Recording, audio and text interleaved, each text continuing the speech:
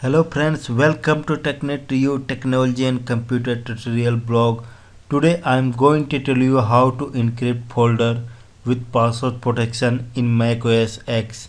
You can set a password on your folder with the help of this feature in macOS X. First of all, log in macOS X window and then click on Go menu and then click on Utilities option. Now you will see utilities window opened. Now on the utilities window, double click on disk utility, double click on it, then you will see disk utility window has been opened. Minimize it. Now click on file menu and then select new. Now when you will select new, then you will see that disk image from folder. Click on it, disk image from folder.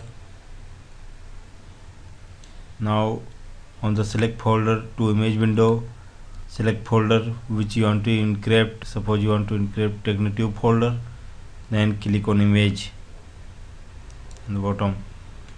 Now you have to put name of your image and then location. Select location where you want to save your image.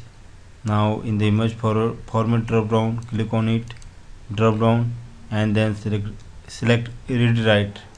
Now in the encryption drop down, click on it and select 128-bit AES encryption. Click on save button. Then now you will see image. Now put password to protect your folder with password and uncheck remember password in my keychain.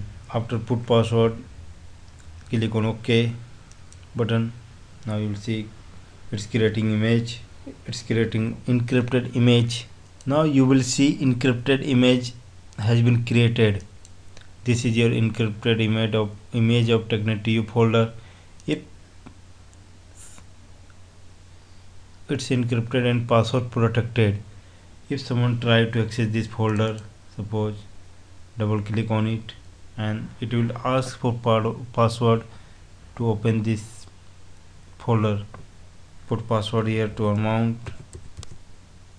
After put password, you will able to access this folder.